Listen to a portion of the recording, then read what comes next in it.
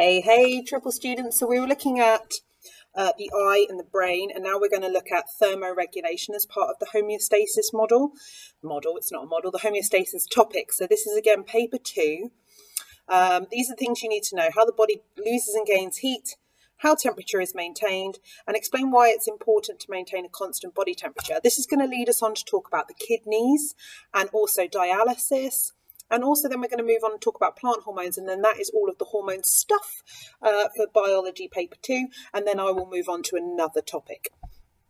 Okay, so let's get cracking. So thermoregulation, let's break down that word. The word thermo means heat and regulation means maintain or keep the same, in the same way that homeostasis means to maintain a constant internal environment. So get cracking. So let's see what you already know. Now you might want to take a little pause here. In fact, definitely do pause it and see if you can verbally out loud answer these questions. Okay, have a read of them. I'm going to go through all the answers to these, but you need to be able to verbally answer these with quite a lot of confidence before you can say, yeah, I definitely know this. So let's have a look at what you already know.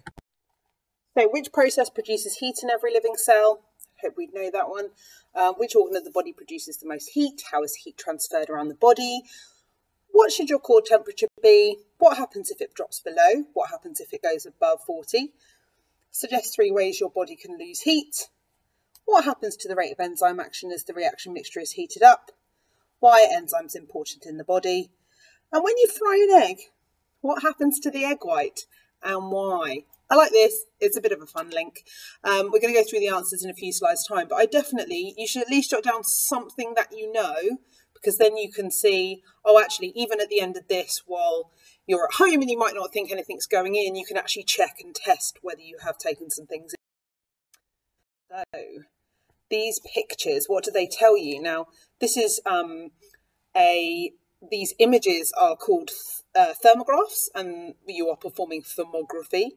And as you can see, we've got different colours indicate different amounts of heat that is being emitted from an object. Now, heat is always emitted from an object or absorbed by an object, so try and use the right turn of phrase.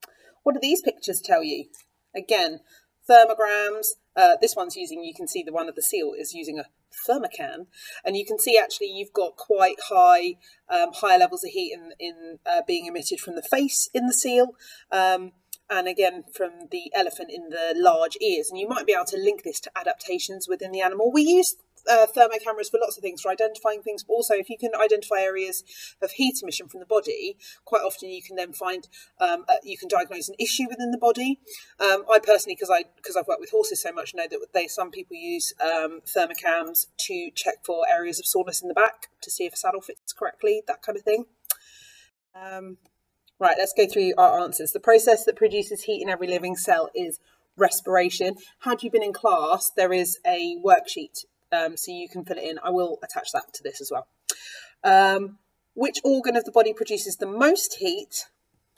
It's the liver. So lots of metabolism happens in the liver. Lots of reactions occurring. How is heat transferred around the body? Now this one, I don't like the answer particularly on the PowerPoint. I think you can go a bit further with this, but conduction, convection, radiation and evaporation is how heat is transferred through the body, out of the body. But heat is also transferred via the blood also, because obviously you're doing a lot of respiration, emitting a load of heat. In the first place it actually reaches is your blood, and so you've sort of got your own hot water system moving around your body.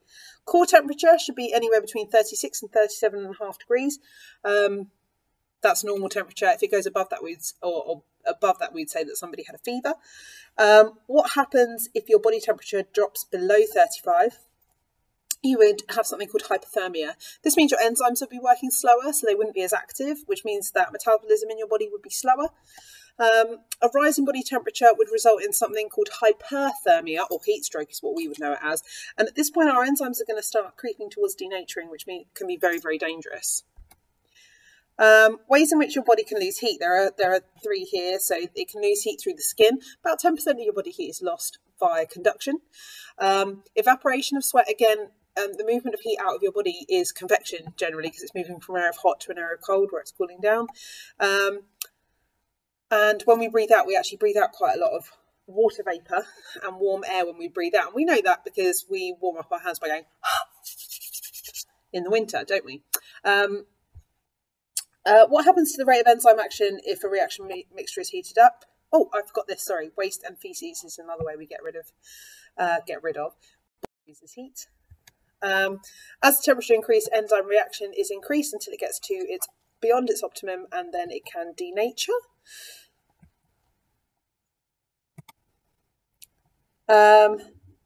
Enzymes are important in the body because all chemical reactions are controlled by enzymes. So they are catalysts that speed those up, so they're very, very important. And when you fry an egg, what happens to the egg white? So it turns white, so it changes colour. Those reactions are called metabolism. Sorry.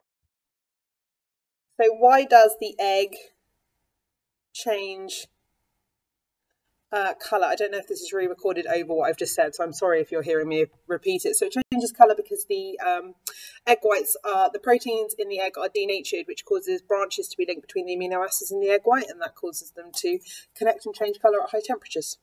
Let's move on. So why has this thermogram changed? Well, you can suggest this. This is using your knowledge. So my suggestion would be, well, he's probably done some exercise, and therefore he is emitting more heat. Okay, so when we're maintaining our constant body temperature, we must ensure that all heat losses and heat gains are constant against your body temperature. And this is regulated. When we did the brain, we spoke about how the hypothalamus regulates this. It's not something you think about, it does it automatically. And this links the endocrine system, so the hormone system, to the nervous system. And it controls hunger, attachment behaviours, thirst, fatigue, sleep, circadian rhythms, and body temperature. That's not ideal there, is it? Okay. So the thermoregulatory centre in the hypothalamus senses the temperature of the blood flowing through the hypothalamus. And obviously you've got a lot of nerves and receptors in your skin anyway that also are going to enable you to detect the outside world. And they're going to carry those impulses. Remember, they jump synapse to synapse. And the core body temperature starts to rise. The hypothalamus will trigger responses which increase the heat losses. I'm really sorry about the formatting on this. If the core body temperature starts to fall, the hypothalamus triggers responses which either generate heat or reduce the amount of heat that's being lost. So let's talk about vasodilation and vasoconstriction. This is one of the things that the hypothalamus can kick into gear.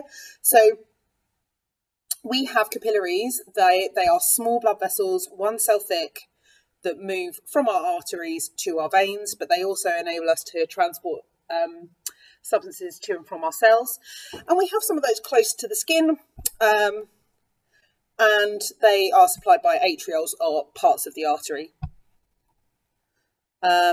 And we have shunt vessels that sort of bypass the ones that are close to the skin surface, should they be required.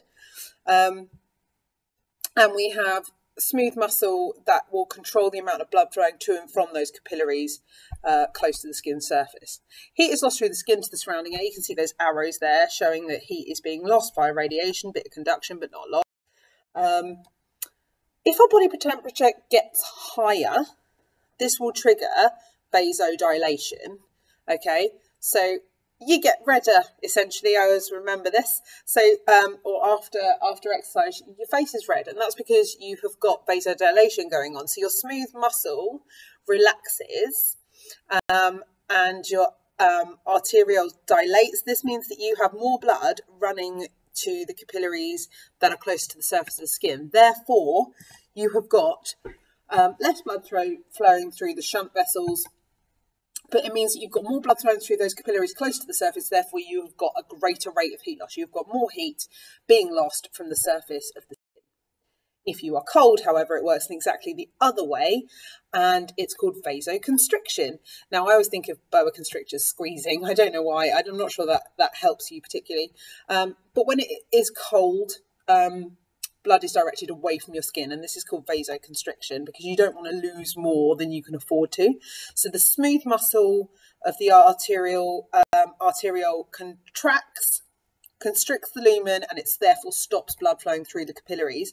So more blood is then shunted or goes through the shunt vessel away from the skin and towards your core. Now, your core is the part that you need to stay warmer, and so therefore your body's got some really good ways. I mean, if people, get severely cold, really bad hypothermia, you'll still find the insides will be warm even if you've got frostbite on the fingers and toes, because it shuts down inwards.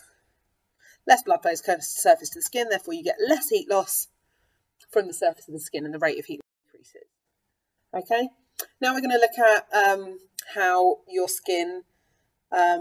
else your skin can help you in terms of heat loss or reducing heat loss. I'm noticing that I have got goosebumps on my skin as I'm doing this, despite looking out a really sunny window. So we're going to look at pili or pili, I'm not really sure what that is, erection, which is just goosebumps. Okay, so everybody has hairs and hair follicles.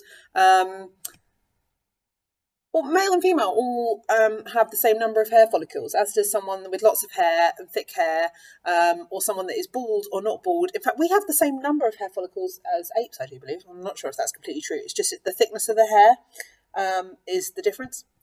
That's a useless piece of information for you. So each of these hair follicles has an erector muscle attached to them, a pili or a pili erector muscle attached to them. And so if the external temperature drops significantly, it doesn't have to be that significant to be honest, then the muscles will contract, causing hairs to stand on end.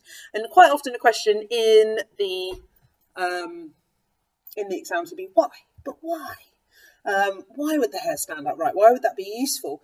Because we get a layer of insulation between the hairs, because air is a very bad conductor, and so therefore air will not allow heat to be lost as quickly via conduction.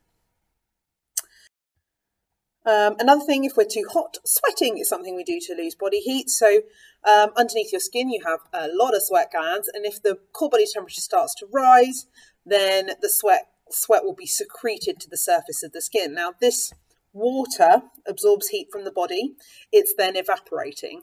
That evaporation causes quite rapid cooling, and that's why wiping sweat off is not necessarily a good idea if you want to get cool. What was I going to say about sweating? Make sure if you talk about sweat, you must talk about evaporation. That is the cooling. I mean, a lot of third world countries that don't have electricity, etc., use this process to actually make refrigeration, because the evaporation takes heat from a place of a high heat concentration to low through this method, using a liquid to absorb the heat and then evaporate.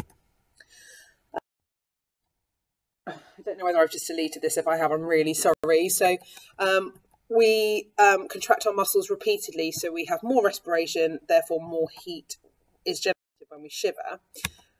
This is an example of a visual way of representing normal body temperature and things we do to get it back to baseline, back to 37 degrees, which is normal. So if your body temperature rises, the changes will be detected by the hypothalamus, excuse me, which will be collecting information from your sensory receptors. This will trigger responses such as vasodilation or sweating to reduce it back to normal. If your body temperature falls below, it's detected by the hypothalamus as it goes through your brain, which will trigger a response such as vasoconstriction or goosebumps or shivering to